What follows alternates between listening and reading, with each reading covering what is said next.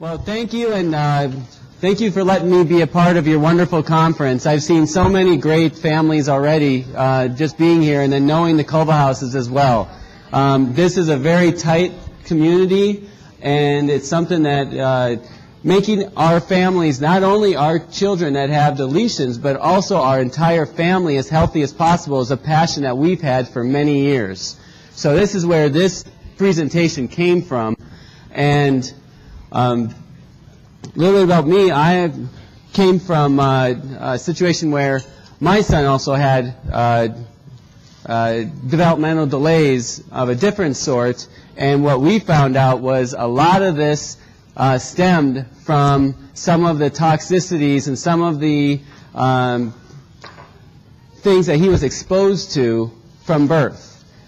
And even though your children that have this gene deletion also may have some of these other problems as far as deficiencies or toxicities that also can be something that can be done.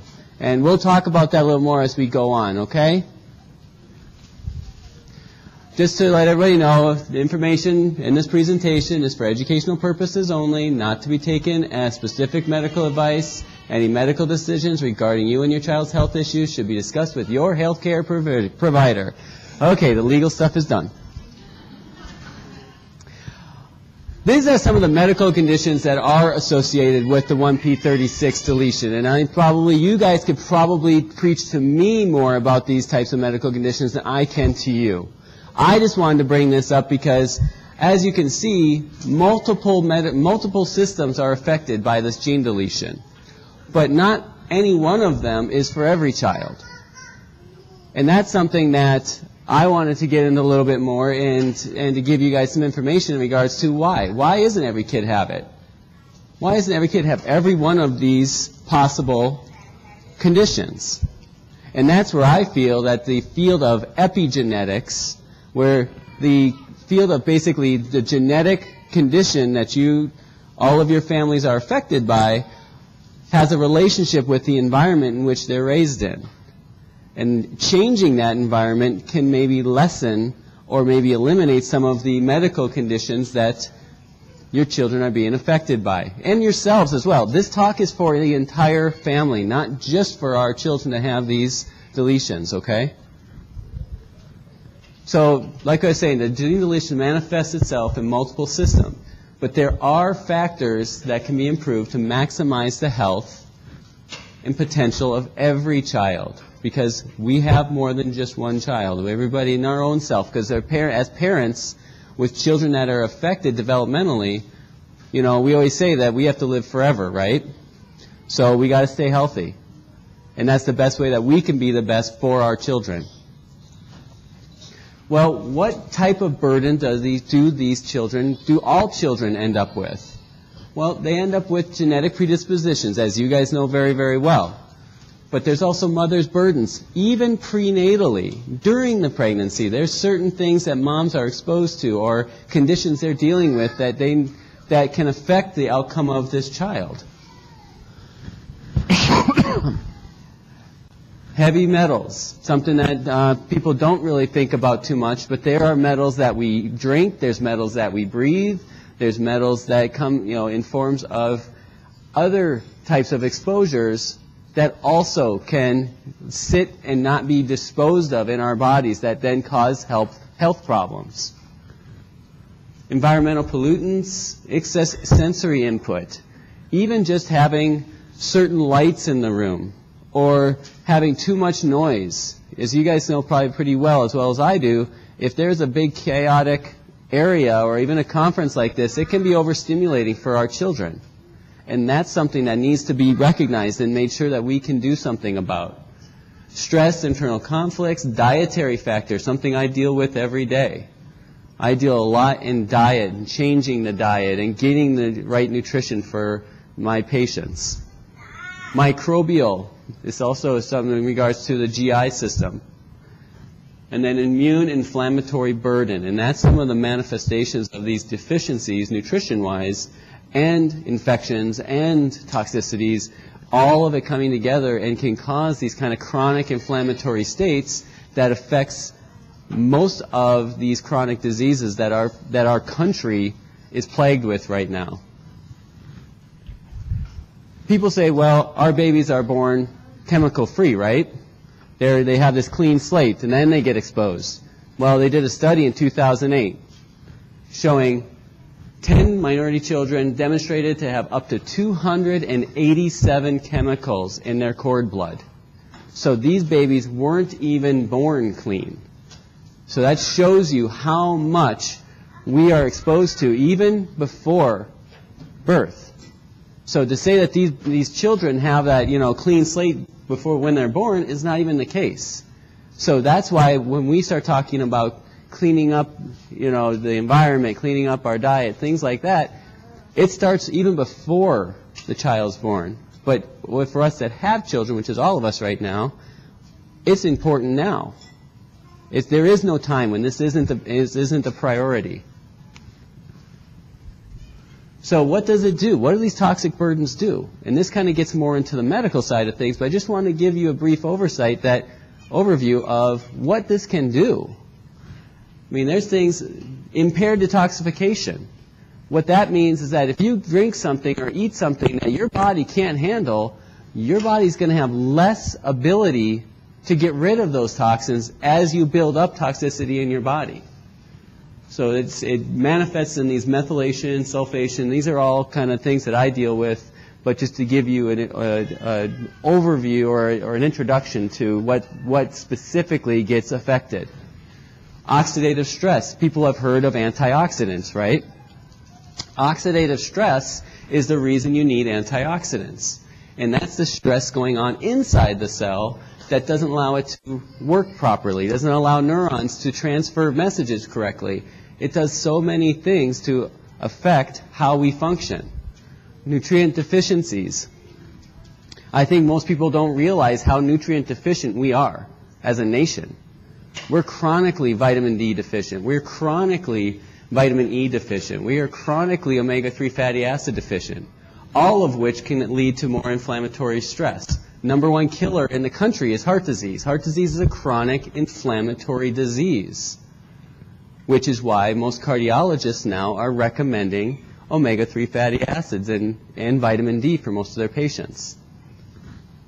So gastrointestinal dysfunction is something I deal with very, very commonly from a standpoint of what's going on inside the gut. What people don't realize is that we have over 100 trillion bacteria in our gut. We have more bacterial DNA than our own DNA.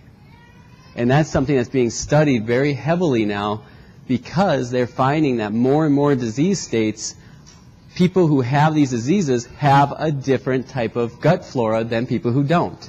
So to say that that's not affecting our health is now becoming more and more common, that's just the wrong type of thinking. And then chronic inflammation, like we talked about. So how do we do? What do we do? We got all this stuff there. It's going on. So we have things that we can do to change that. Clean up our diet, which is easier said than done. Clean up the home, clean up the environment. Okay? Great statements. Simple to think about, very difficult in practice because it means we have to really change our entire thought process on what we eat, drink, and do. But if we really had true marketing of what we ate, this is what it would look like.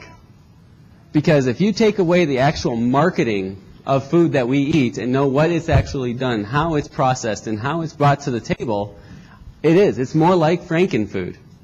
Because what we used to eat from a farm to a table has no longer become farm to a table. It's gone through multiple levels of processing, which leads to better shelf life, which leads to better profit margins, which leads to less health.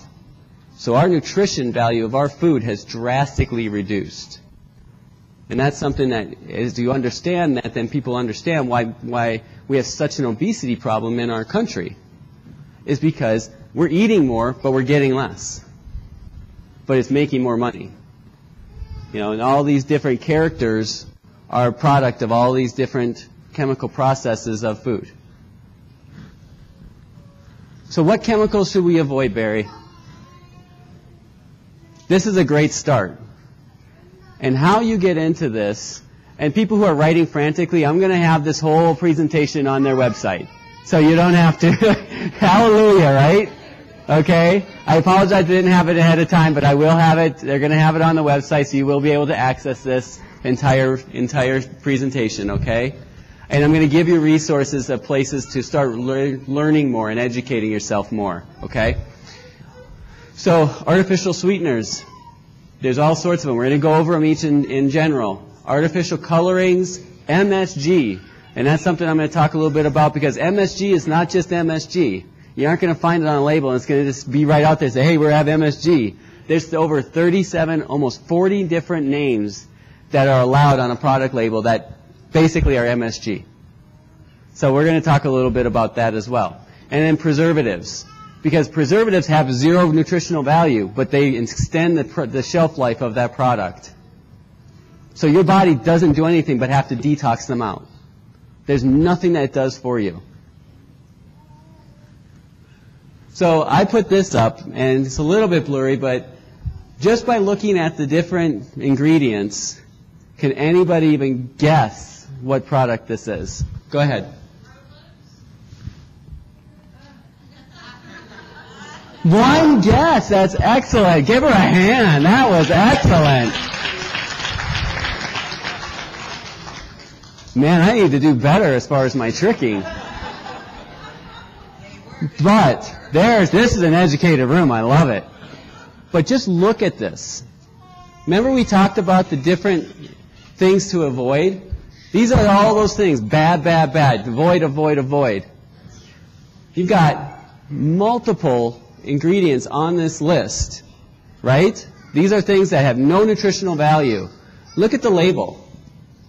Good source of fiber. Whole grain. Vitamins. Every bit of that nutrition is canceled by the chemical it used to preserve it. So Fruit Loops equals zero. It's a filler. There's no nutritional value because anything that could have possibly been healthy in there gets canceled by the things that it's used to be preserved in. And that's just one example. So just to give you an idea, people love to have, their drinks and they're looking at different, things to have in their drinks. Well, artificial sweeteners is something that's taken over for sugar because sugar is bad. So people would have sweeteners in their drinks, especially coffee drinkers. Don't get the sugar packet, get Equal. Well, did you know that Equal turns into formaldehyde in the body? And I think everybody pretty much knows what formaldehyde is used for. It's preserving dead people. So for people who eat a lot of Equal, don't worry about it. I'm sure your deceased preservation product will probably don't need to be as much. So maybe you'll save some cash when the coroner comes in, okay? Saccharin. Saccharin has linked to cancer, the uterus, ovary, skin, blood vessels, other organs. That's Sweet and Low. Sweet and Low has been used for decades. High fructose corn syrup. At least high fructose corn syrup is starting to be brought up for what it is. And that's a highly processed form of cornstarch because corn is king in this country.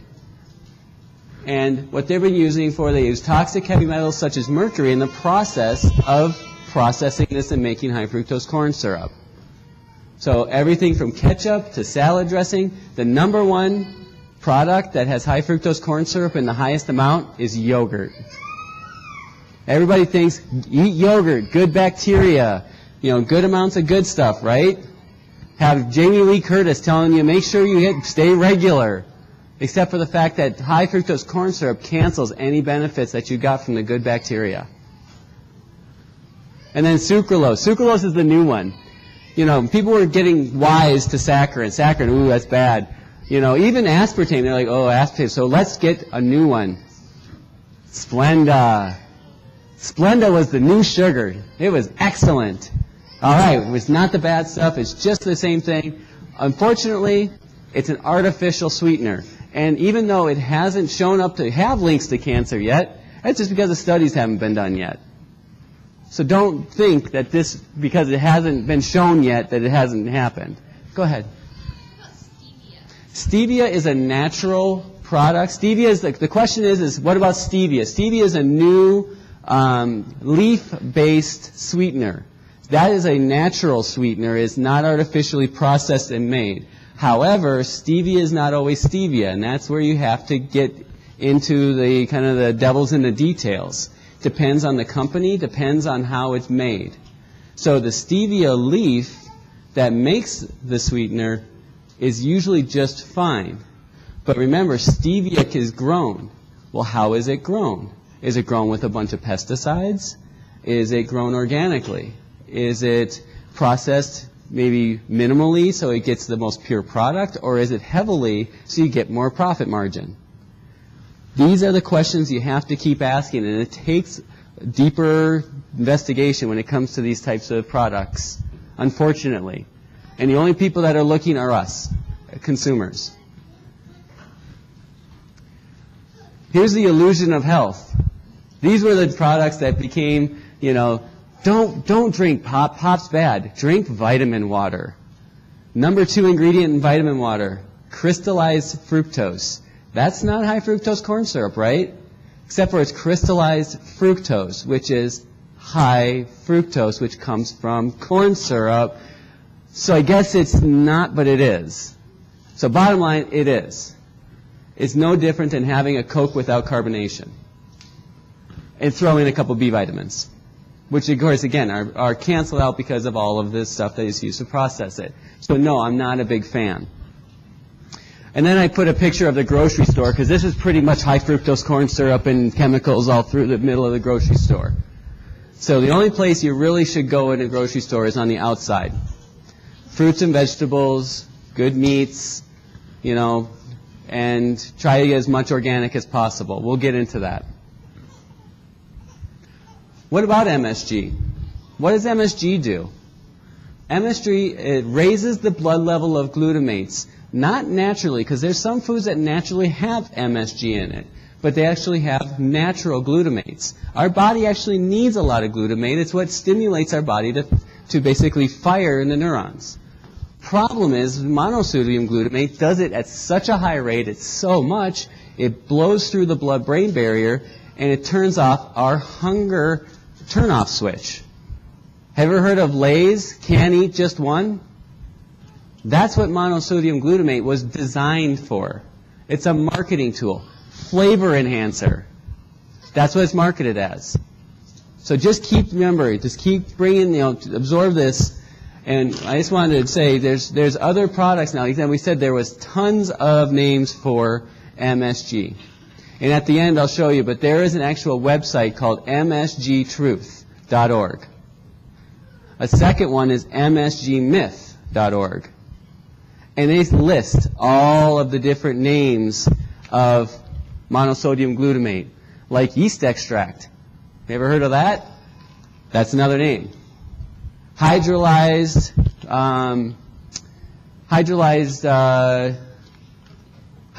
protein is another one.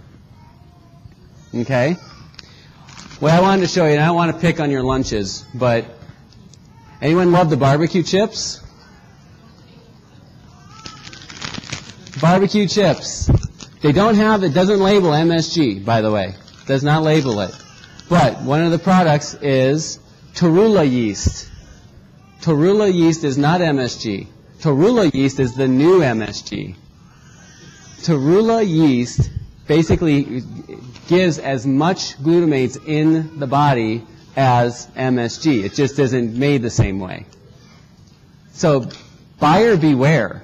You got to read these labels. And hopefully what I'm giving you the information on is how to read labels, what to look for, and then how to find alternatives.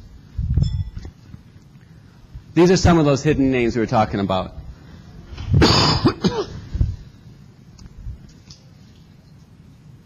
Quite a few.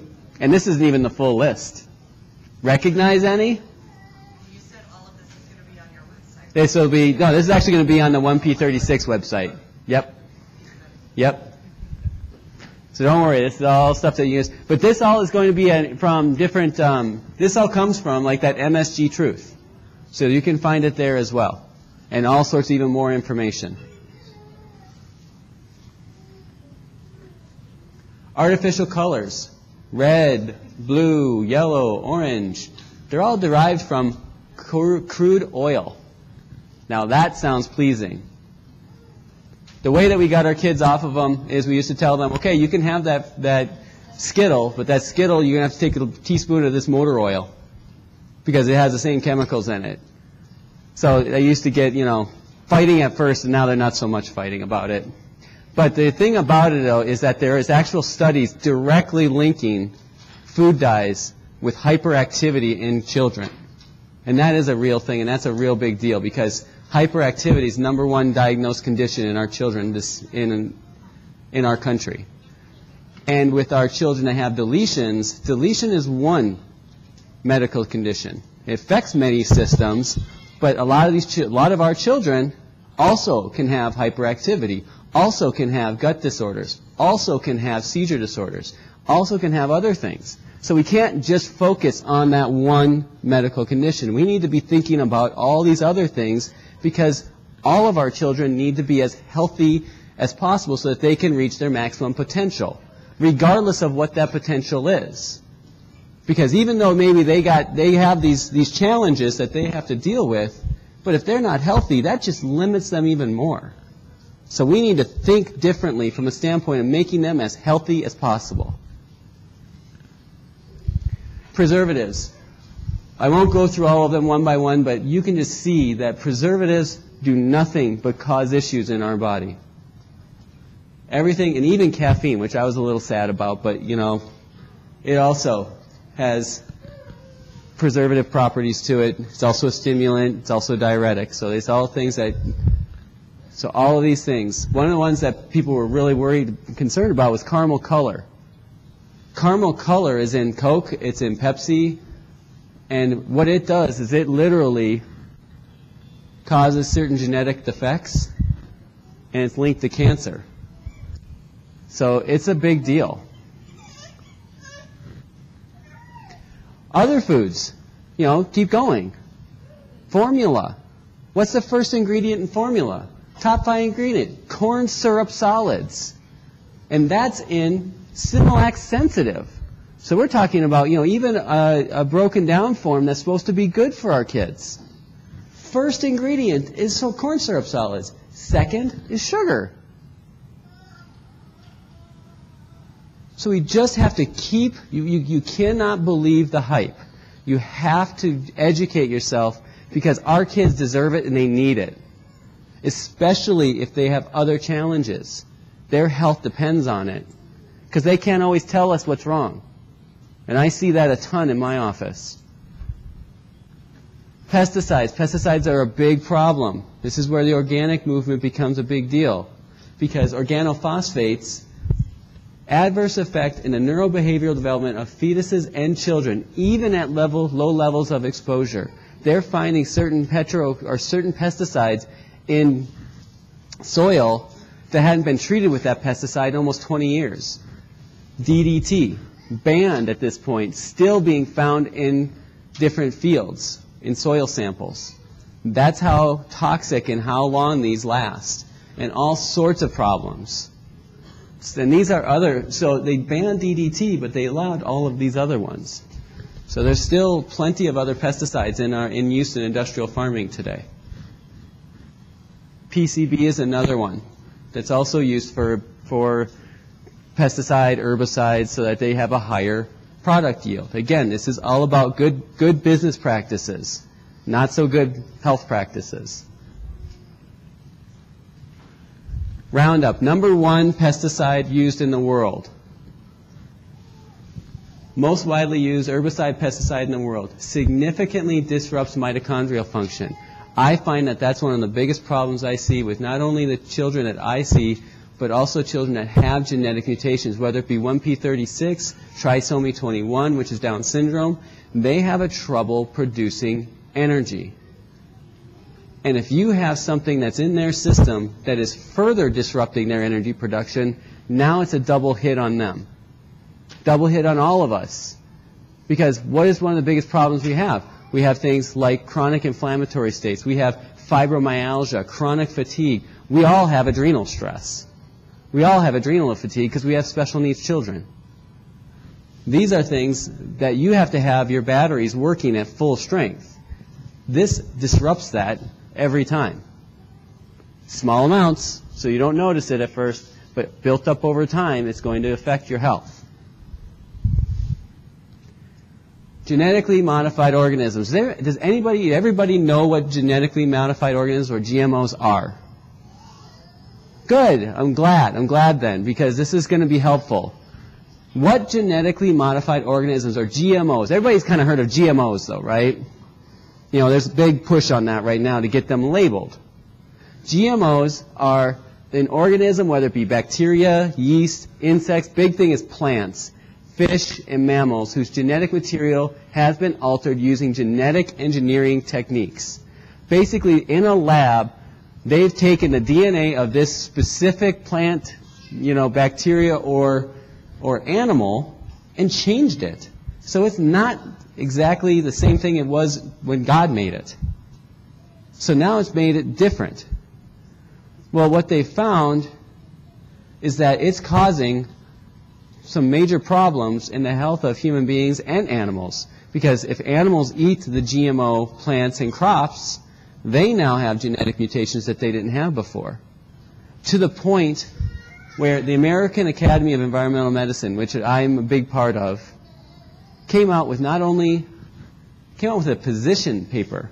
So this is kind of like a bold statement that they're stating as an organization, taking a stand, saying that this GM food and animal studies has shown infertility, immune problems, accelerated aging, insulin, major changes to organs in the gastrointestinal system.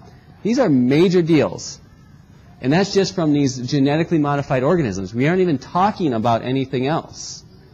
They felt so strongly about it, they actually participated in a campaign to label GMOs so that people would not have to buy them without knowing that they're in there. There was a big proposition in California a year ago called Prop 37. Gained a lot of press because there was millions and millions of dollars poured into telling California voters to not vote yes. They wanted them to vote no so they wouldn't have to label their GMO products. And they called it a job killer. Your price of your food would go way up because they wouldn't be able to use GMO. Well, the biggest companies that used that or that were funding that were the big bioagricultural companies. Monsanto, DuPont, Kraft. And if you want, there's an actual, you can go on there. All you have to do is type that in. And there's all sorts of websites now that are basically putting these companies that put big money into that campaign so they know that these are companies to try and stay away from.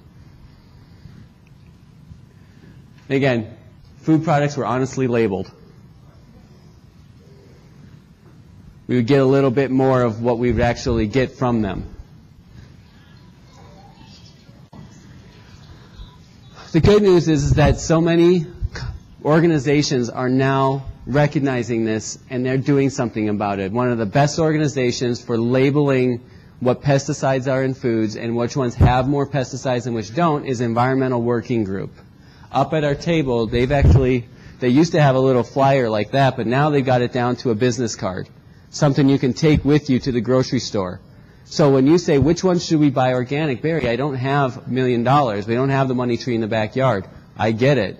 But there's certain fruits and vegetables that you should buy organic every time. Number one for the last 10 years has been apples. Apples is one of the most heavily pesticide-ridden foods that we have. And it's the thin skin of the apple absorbs a lot of that pesticide, so it stays in the food. One of the reasons they're able to have the Clean 15 is because a lot of those are either underground or they have thick skin. So when you take off the skin, the pesticide doesn't go with it.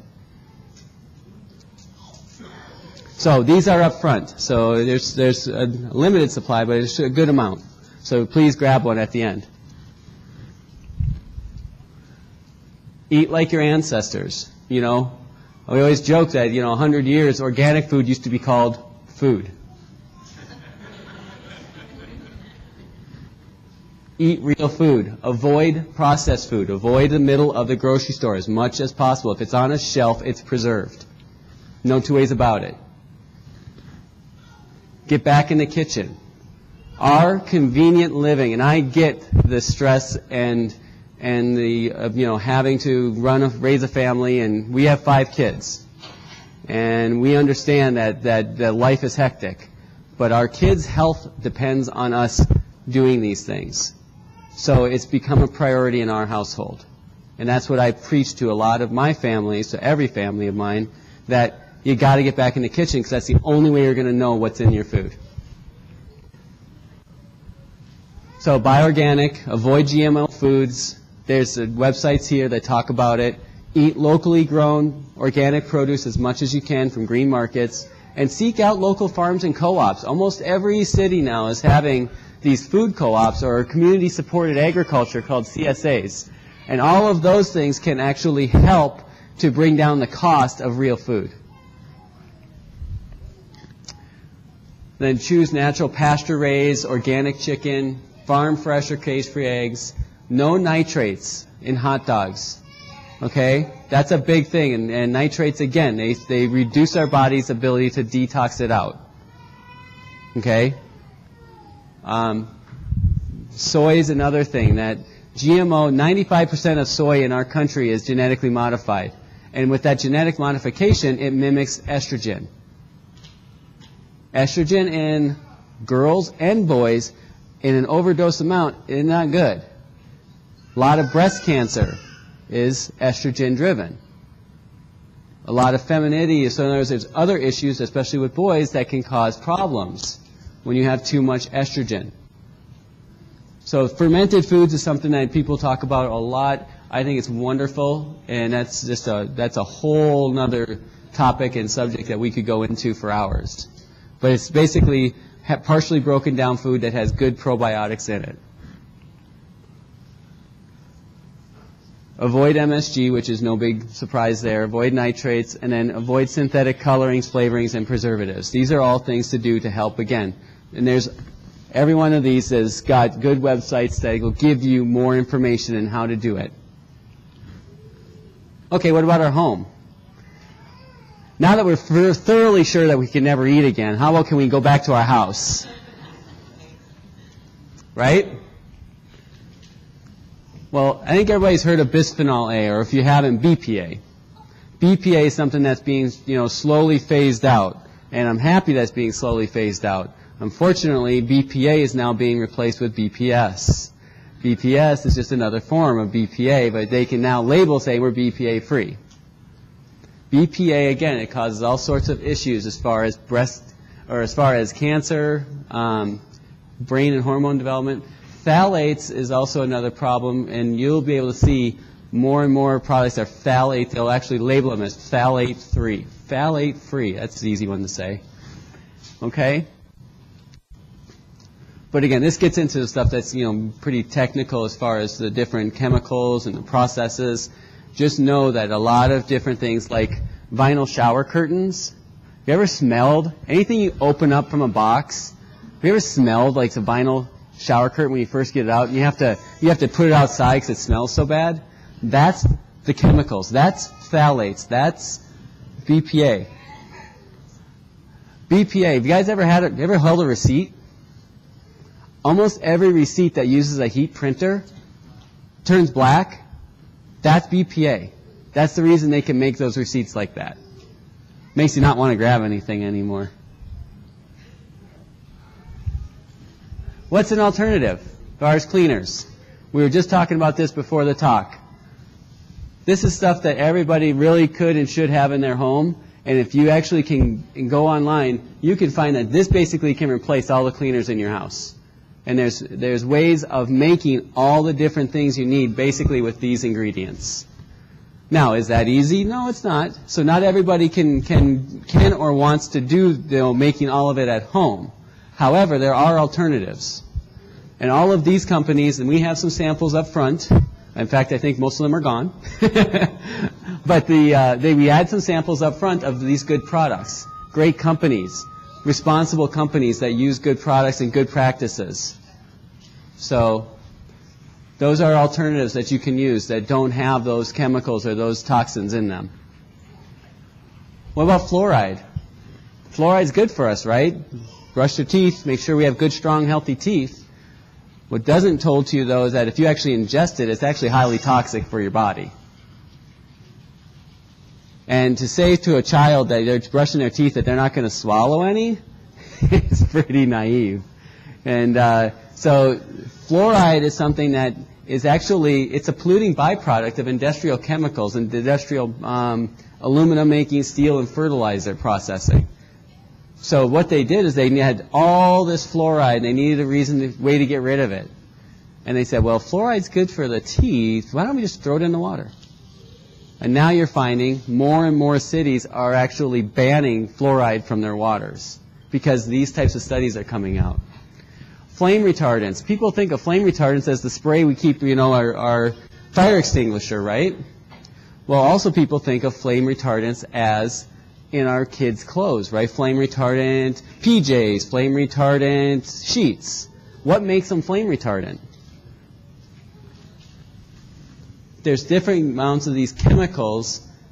9 tons of these chemicals have cancer-causing properties that are used to make these clothes that our kids wear to bed and breathe for 8 to 10 hours at a time. And they're just sucking these chemicals in the name of flame retardant.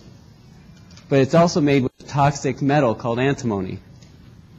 Antimony definitely causes headaches, dizziness, and depression. Even larger amounts can cause violent, frequent vomiting, can lead to death in a few days.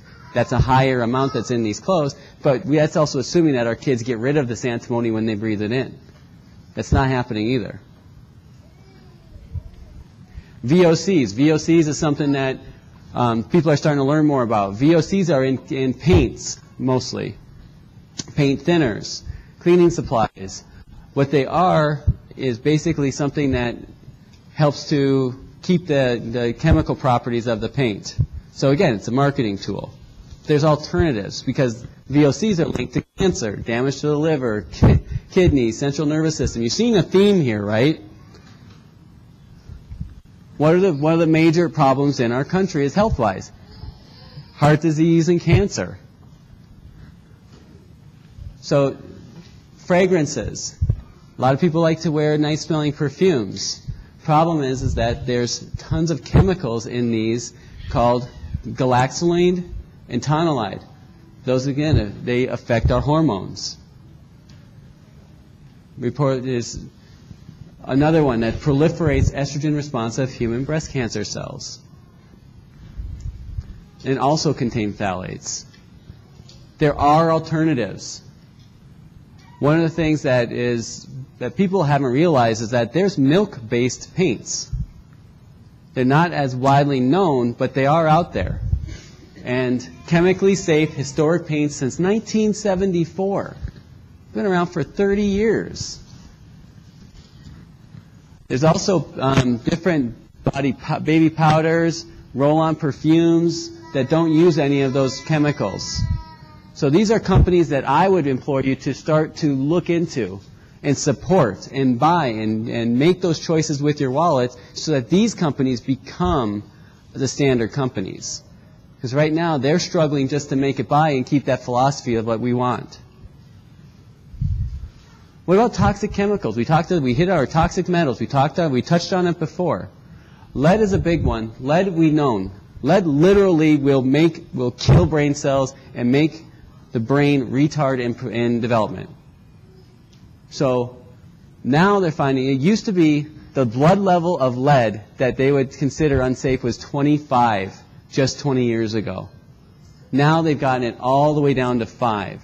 Because think about the number of people that have had blood lead levels of 15 to 10 for years and never had anything done to it. Now they're showing it as low as levels of 5. I get nervous if it isn't 0. Because I know that children and the kids and the families that I deal with don't get rid of these chemicals or don't get rid of these metals very well, so it's building up and building up and building up. Mercury, extremely toxic, one of the most toxic things that we have in our world. From a neurologic standpoint, they did a study showing what actual mercury does to a nerve cell, and a nerve cell has what they call dendrites.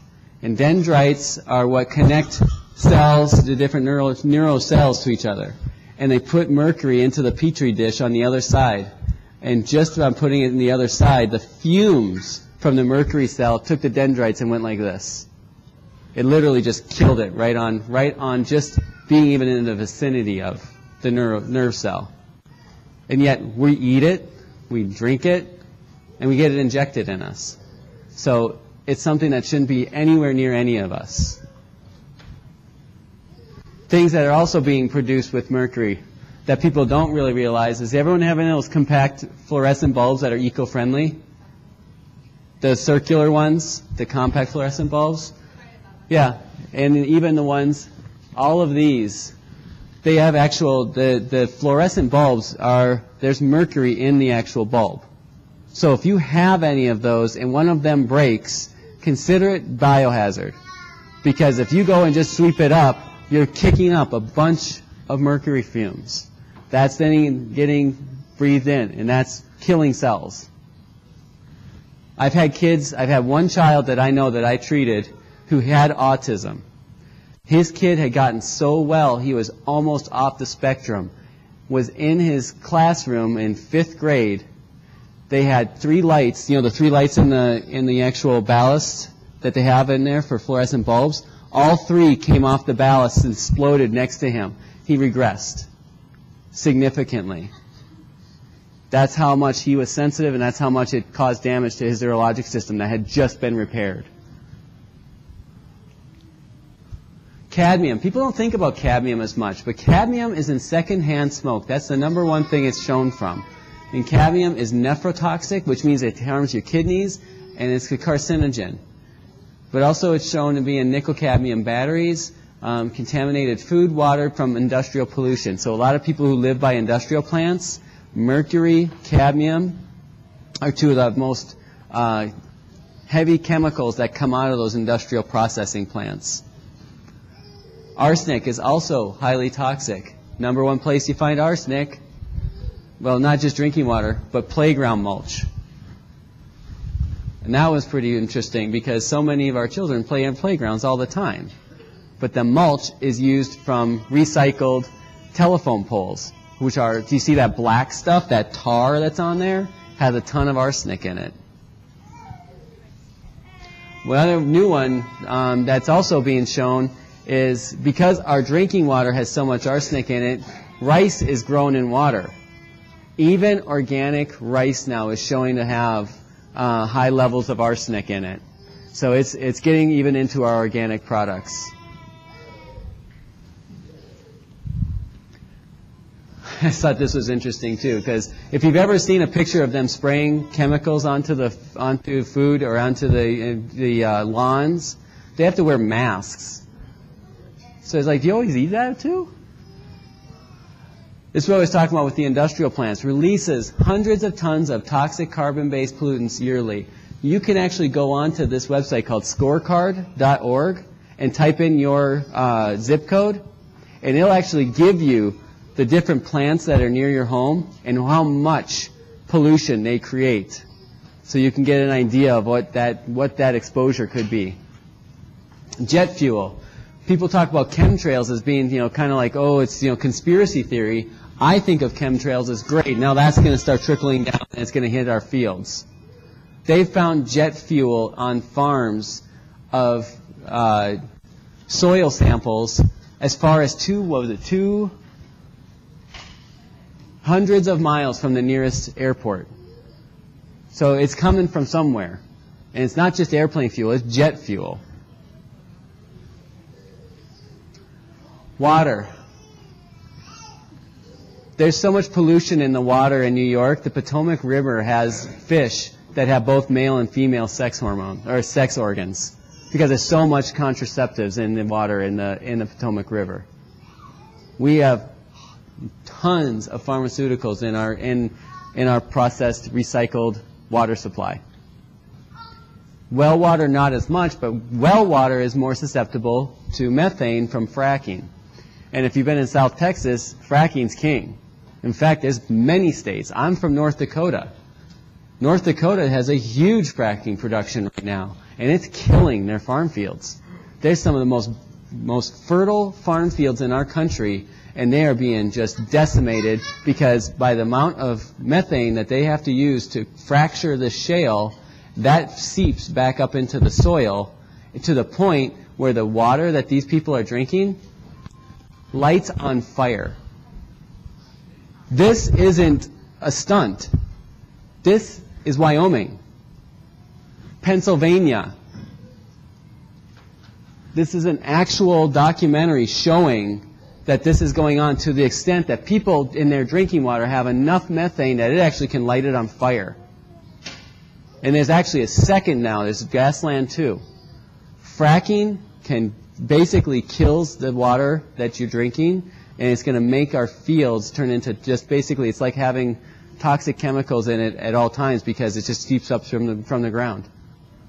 It's not even something we can stop on from a standpoint of just telling them not to do it. It's coming up from the ground now. All right, so how do we clean that up? Right? Recycle, compost, buy local, eat local, reused, buy used.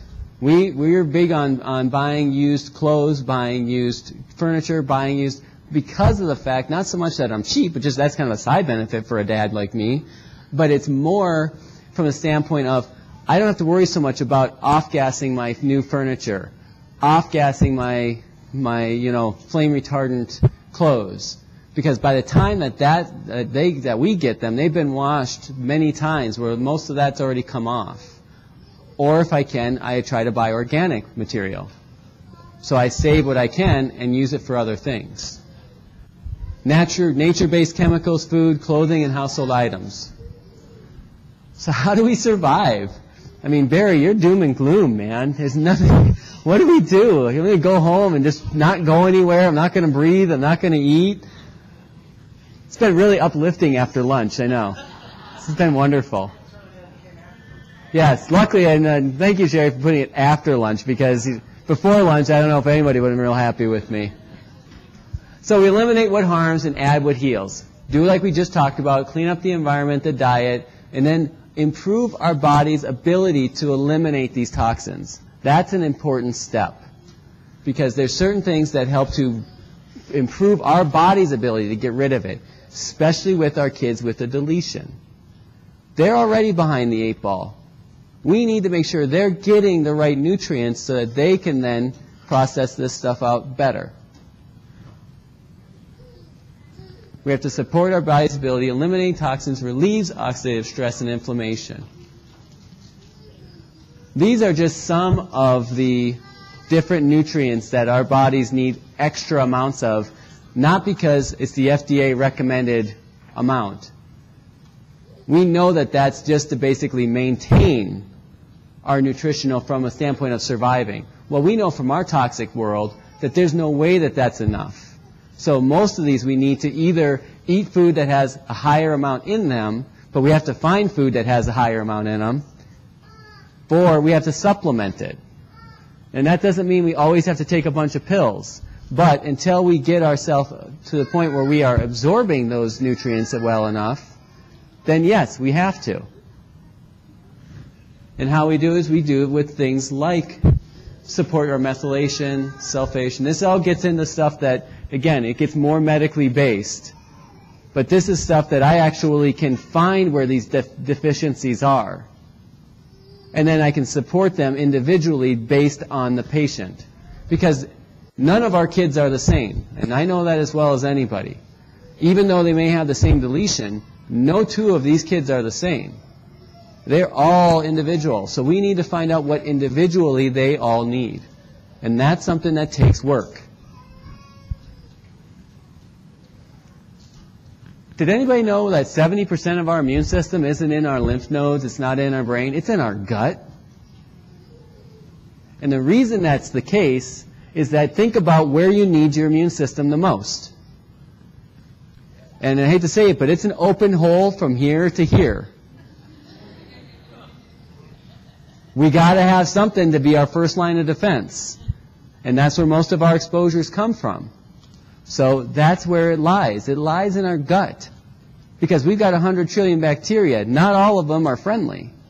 And that's how it's supposed to be. We're supposed to have balance. But we got to have our own regulatory defense system so that it keeps in balance.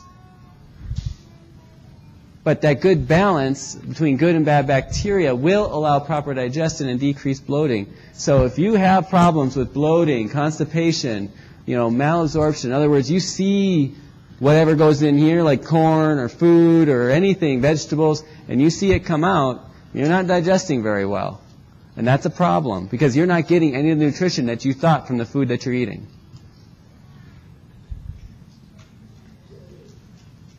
Here are some resources. These are very important, because this is where a lot of the information that I get comes from. And these are watchdog groups. HealthyChild.org gave us all of these products.